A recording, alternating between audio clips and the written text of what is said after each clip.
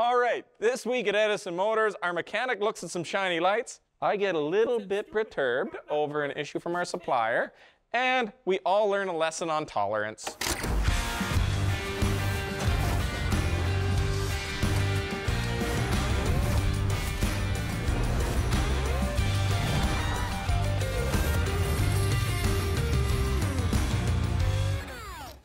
I got an app on my phone. I can control Starlight headliner. Chase fell in love with this so much that he wanted this in our Royal truck that we were building.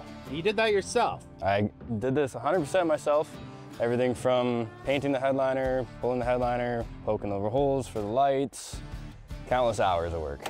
When we picked up our sleeper, did all the custom diamond stitching for our customer. They gave us a bunch of extra materials so we can match the cab. And this is what it ended up looking like. Built it all from scratch, cut it out of an MDF 4x8 sheet and screwed all the buttons down, stitched all the leather, put the foam in, and then we ended up doing Starlight headliner. So that's 400 fiber optic cables and lines, and it should look pretty good by the time it's all said and done. So we'll turn the lights off and we'll show you what it looks like. We can do several different modes with it. We can go a solid color, any color we wanted. We can do fade. We can do jump. We can even just flash if we wanted to. And we can even go to the sound of music too. So if you're in a little bit of a different environment, it'll flash depending on noise level. I think this is gonna be a pretty good showpiece for the truck. Even though it's not necessarily gonna be a show truck, we can at least have some cool features. I think Joel is gonna love this. This is the axle for the mechanical truck. We unfortunately don't have a 3D model yet, but we're gonna get one in-house based on the 3D scan that we're gonna take of this. We need a 3D model to design the suspension brackets and the torque rods with the correct geometry. You might notice this terrible paint job. That was not Chase. This paint actually serves a purpose and it comes off. It's only to have a better quality scan. It makes the surface opaque so that the light does not reflect and make shadows for the 3D scanner. So now we're back in the office. We have the 3D scan in the computer. This is what it looks like on the 3D scanning software. We can see we have about 1,566,451 triangles. We imported this model into Onshape. In Onshape, you can actually see the triangles, which they look beautiful. However, we cannot actually use these triangles. We need to make this into a solid body. And for that, we're gonna use Onshape's custom features. A great thing about Onshape is it has open source code. What that allows us to do is create our own custom features. So a user, in this case, created a custom feature for this exact situation I'm in, and I'm gonna use his custom feature to speed up my workflow. So my goal here is to go from a bunch of triangles to a solid body. The way I do that is in 3 main steps. Step number 1 is creating a plane with a 3 point on the mesh. I select 3 points on the mesh, that gives me a plane. What I do next is I use the mesh intersection curve, which is my custom feature that I found. I select the plane I just created and the mesh. That gives me the outline of this surface. I can now go on to step number 3. I can use the outline I just found, extrude it, and I end up with a bracket.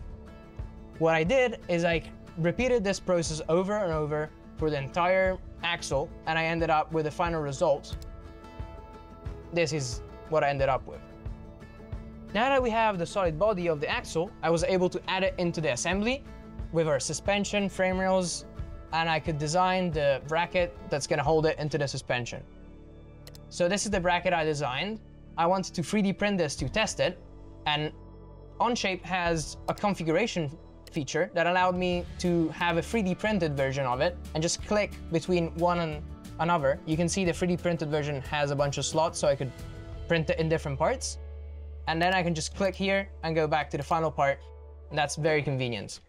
So this is the part I showed you on Onshape. This is the 3D printed version so that I can test it on the axle to see if it fits. It actually fits. Now that I've confirmed it fits properly, I can send our manufacturer the Onshape file, and now I can produce it. Want to take your workflow to the next level like we did? You can try Onshape Professional for free for your first 6 months, no strings attached. Just click the link in the description to get started. so we are at the stage of manufacturing. We got the new way AD suspension hangers placed. We got the airbags on. We've slid the axle under it to get that into position. Now the next stage of manufacturing, if you come around here, we've got to weld on these torque rod hangers. The torque rods are what's going to hold that axle in place. So there's one torque rod that runs up here. That holds basically the pinion angle, the angle that this axle is going to sit at. And then we have the torque rod that goes between here to the frame rail. That's going to hold that axle in place so it's not shifting around. So this is what holds the axles in place. Now, in the future, I would love it for these axles to come with all of the torque rod mounts already glued on and attached. But when you order an axle, you normally just get a bare axle. Comes in like that, and then you glue your own on, because normally when you're buying aftermarket, they don't know what truck it's on. Different trucks have different things. I would love to get it in the future where this is already attached, ready to go, but we need to place a serious order quantity for that to happen. So right now, we'll get these glued on, get the torque rods on, then we'll get the hangers on these axles, and we'll bolt the axle, weld the axles onto the hangers, mount that in place, and then the axles will be done and on. So it's going pretty good. The hanger's attached right to here. So there's basically a cradle that holds this axle that gets welded on, and then the hanger gets a bolt through it. If you want to look at it, you can see one right up here. This one here already has this hanger waiting to be glued on. So this is just basically a big steel one. Pin goes through here. This gets glued on there. As you can see, we have made very, very skookum axle mounts. That is not going to break. So I really like the AD suspension. This is one of the toughest suspensions on the highway. One of the reasons I like it, number one, we can order it directly from the manufacturer, but number two, it's a very simple design. It's been around for decades and decades now. This one's nice. It's not a cast piece. It's just plate steel, welded up, welded together. This lower arm down here, it's just steel that gets welded up, glued up. It's really, really simple. For serviceability, on the rod that goes between the two arms, if you'll notice some other suspensions, it's a permanently cast feature. Like if we go over here to the M-Con truck, have a look in this. It's very, very similar, but this is not a serviceable component. This is all rubberized, and basically, if you have any issues here, you can't service this style. And it's one big cast metal piece. This one, welded plate steel. It's got a big nut on the back. You tighten that nut on, packs it all in there. You need to service it. You need to pull anything apart. You can pull it apart. You can tell that this is a much more skookum. Yes, it's a little bit more expensive, but I've driven trucks with a new way AD suspension, and it rides nice. It packs the weight well. It handles the abuse well. Everything on it's just a little bit beefier, and it kind of goes in with our ethos of what we're thinking. One more thing about it, you'll notice the style we went with is the older school style where it's just one torque rod to the front, one torque rod to the side. The newer New Way AD suspension, it's got a wishbone design where one pin comes out here and then it goes into, one pin comes out in two different things. It's like a Y, wishbone. I've had those trucks that have had that before, and it ends up blowing out those bushings.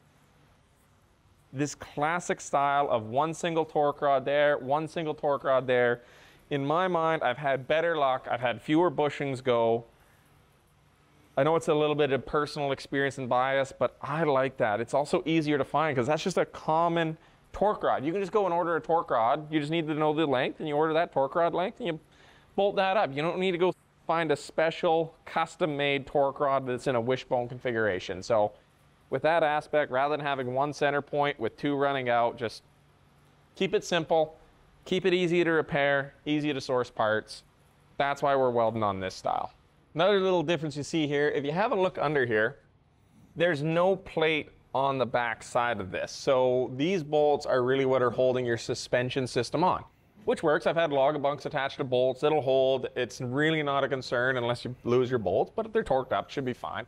However, on the New Way AD suspension, let's go to the front here so we can see it nice and easily. It has a cradle. So this suspension here is cradling and holding that frame rail up.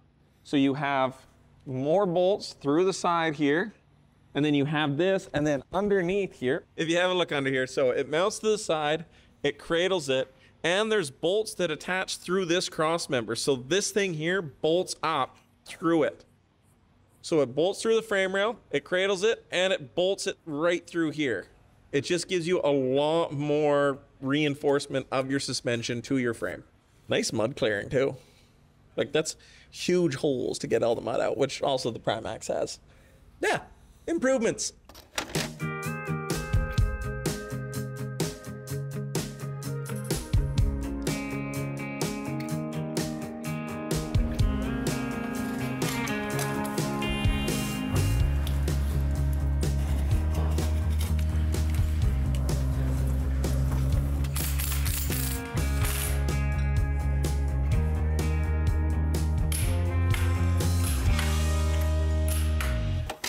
So we had a bit of a up on these axles here.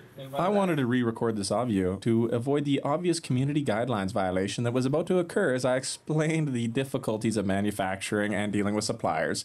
Now, the problem involved the rearmost brake chambers on the axle. You see, due to the airbags being at the rear, the brake chambers need to be located at the front of the axle. This was something that we had expressed to the supplier multiple times, that we have air ride and all brake chambers need to be forward. Unfortunately, while the front two axles had the brake chambers in the correct orientation, the rearmost brake chambers were at the rear of the axle, meaning that we were unable to mount them. I apologize, this was something that I personally should have checked a little bit sooner upon first getting the axles until we had them installed and went to go put the brake chambers on. We realized this problem a little bit too late. We reached out to the manufacturer. They can correct this and send us new axles, but that can take 2 to 3 months. We do not have that kind of timeline, however, so I decided we would expedite the process, go to the local parts store, source a local Meridor axle. While a little bit more expensive, it will not delay production. We solved the issue and we're moving ahead. We got the very front axle of this tri-drive here. We're just about to drop this diff into the housing. Pretty standard setup here. Locking collar for the axle shafts. Big ring gear. Up top, we got the power divider. Power flows through, comes out through this. There's supposed to be a shaft here. It's not installed yet. It's called the through shaft. And that connects to your drive shaft, which continues on to the rear diffs. And it's the same for the middle and the front. And then the rear is, obviously doesn't have a power divider like these ones. It's straight drive. This is your main pinion up under here. And then when you engage your power divider, locks in a collar, which then turns your drop gear, which then rotates your ring gear, puts torque to the wheels.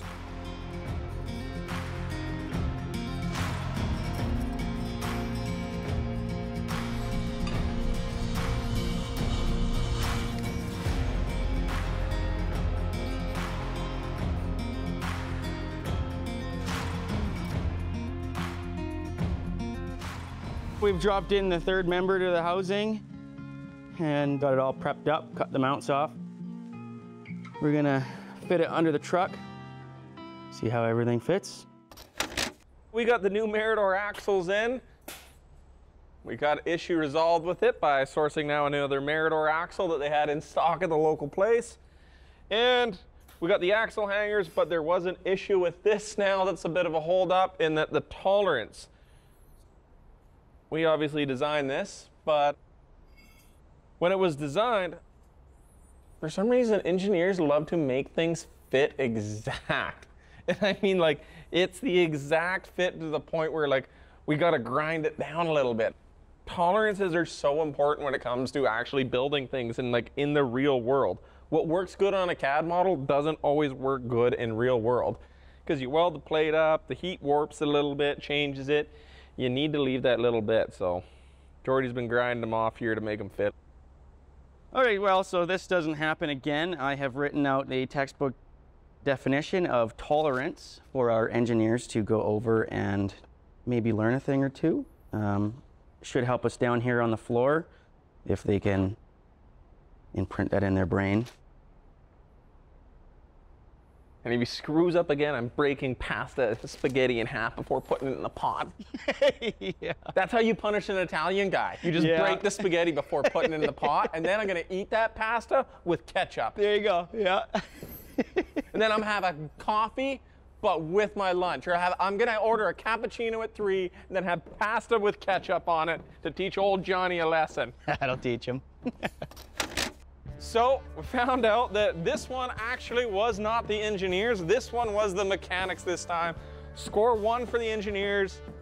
And basically, he had went and asked the mechanics, hey, should I make these tolerances really, really tight or a little bit looser? And one of the mechanics had replied, make the tolerances as tight as possible. We can just grind these out. It was one of the mechanics that's not here to grind them out, of course, but the engineer did ask, and now we learned that, hey, in the future, we will just get these things made with a little bit increased tolerance. And I think we're gonna change up the slight way that this goes on, because one of the problems with this is that when you put them together, because these, there's a bunch of never sees on that, of course. These pins go into each side and they go into the axle. So when we drop this on there, while the pin went into one side, the other side didn't line up. That's because when you weld things, the heat can slightly warp it. And if you have an exact tolerance, that heat will end up warping in there a little bit to where it won't fit on the other side. So what we're gonna do is we'll get these remade, probably a little bit thinner. This is probably overbuilt now that we put it on there. And what we'll do is we'll put it on each side, we'll drop the axle onto it, then we'll weld it on, just tack it onto the axle, get it tacked on, then we'll put the plate in, then we'll lay a bead of weld across it. So we're just gonna change it up. We're not gonna get them pre-built like this. We're just gonna weld them on when they get there. But hey, these are things we learned between the axles, making sure that we got the exact right parts, making sure we got hangers, tolerances. This is all part of prototyping. It can be very frustrating some weeks. Other weeks it goes smoothly. This is where I'm looking forward to, is that eventually we're gonna know exactly what parts, we're gonna know exactly how to build it. And when we get that new shop built, we're gonna be ordering a lot more parts so we can stock up that inventory. Well, it has been an interesting couple of weeks. Not every couple of weeks is successful. Sometimes you got these little hiccups and setbacks. I blame myself for this one a lot. I really, really should have checked those axles a little bit more. I should have been paying more attention. This is 100% my fault on this, but hey, these things happen. It's part of prototyping. We've got a solution, we're moving on. And now it is Christmas time, so we are sending the guys home to spend some time with their families for the week, and we'll pick it up again in the New Year's. And if you want a little bit more Edison Motors, we also do have a podcast. It is on Apple Podcasts and Spotify. Check it out. We'll see you next year.